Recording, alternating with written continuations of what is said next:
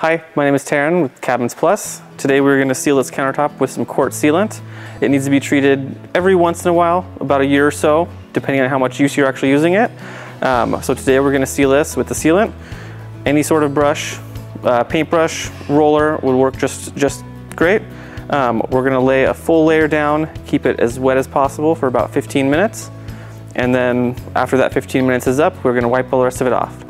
All of these instructions can be on our website. Go ahead and go to spokanecabinetsplus.com and find out more. Make sure to at least apply 3 layers in total with about 15 minutes between each layer.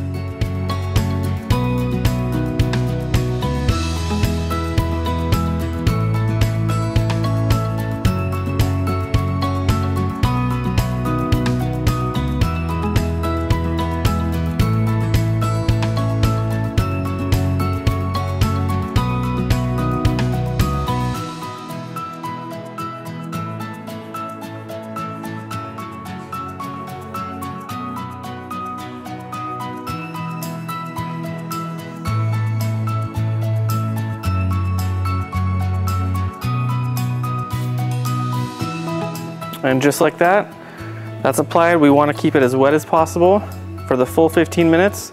Don't let it dry. If it dries, apply some more to it. And after 15 minutes, we're going to wipe it away and we're ready to go. All right, 15 minutes has passed. So now we're going to wipe away all the excess sealant. Let that dry once it's all clean. That should be sealed for another year or so. It should be good to go.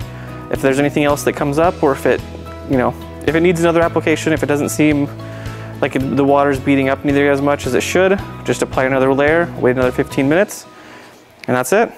Easy peasy.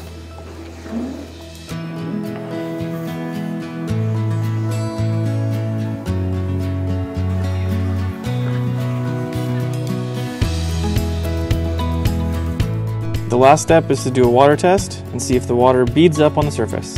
It should bead up and not leave any dark spots. That is it. These countertops are sealed for the next 3 to 5 years.